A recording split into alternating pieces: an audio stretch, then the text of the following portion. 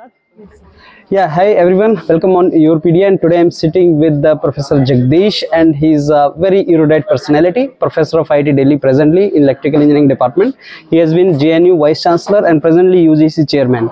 So we will be talking about new education policy, and welcome Professor on YourPedia.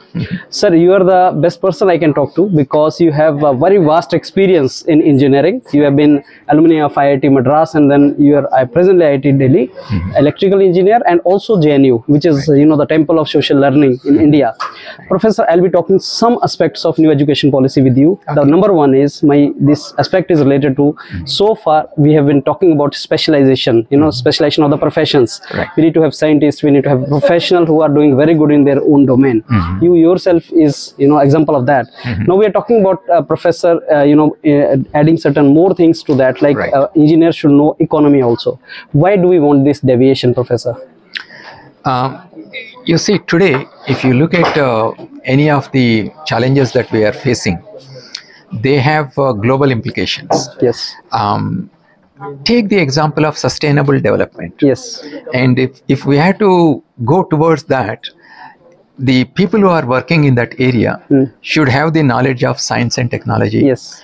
Environmental sciences. Yes. They should be aware of socio-economic and cultural aspects. Yes, sir. So unless we provide multidisciplinary education, we will not be able to provide this broader perspective of the world to our scientists and engineers. Take the example of AI.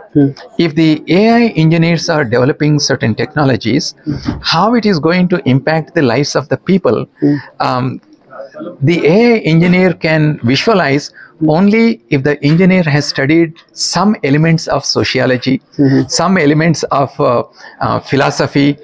So that's the reason why we want to promote multidisciplinary education. Right. And these disciplinary boundaries are actually limiting the opportunities for our students. True.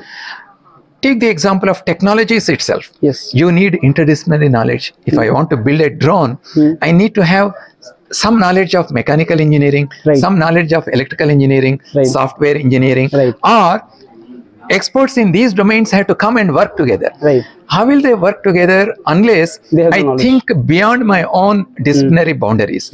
And that is why all universities must strive to impart this multidisciplinary education to our students. Okay. My next question very straight is how IKS and ABC is going to increase the employability index of the students?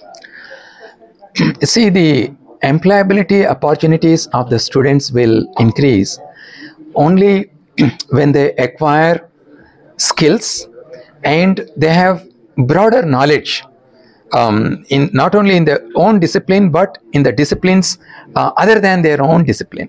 Right. So in order to do that, we are bringing many reforms. For example, we have introduced the 4-year undergraduate program where students can major and also minor in completely distinct areas.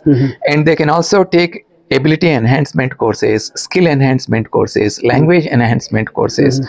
So we are providing multiple opportunities for the students. And similarly, we are now going to say that through our framework, new PG framework, that irrespective of the discipline that you study in your undergraduate program, you can join in a master's program in any discipline. And that is how you can bring multidisciplinarity. I also want to say that when the students come to join in the universities in the first year undergraduate program, it becomes very limiting for the student in terms of the choice of disciplines. For example, if I have chosen commerce in my 12th standard, as a student, how much do I know to make a lifelong decision in future?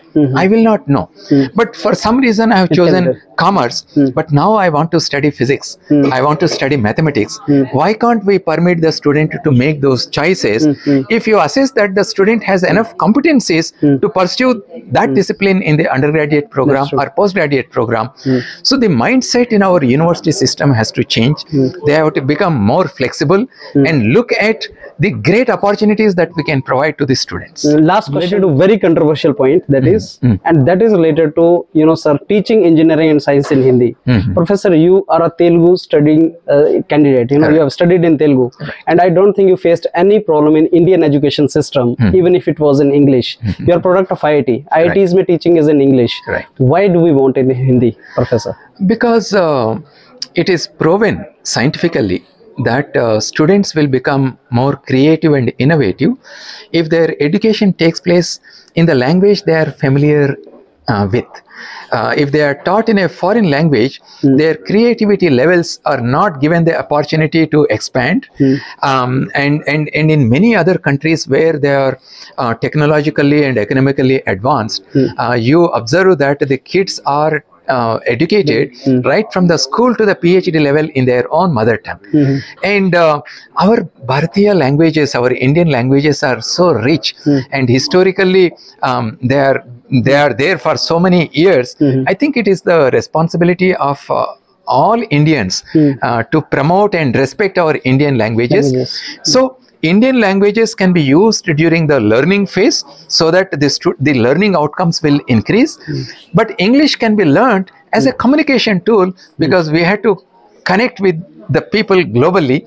So both have to be there in our education system. Both will exist. Both will exist. It's not that some people are Only saying because we are promoting Indian languages, this is at the cost of English language. No, English language also should be learned as a communication tool.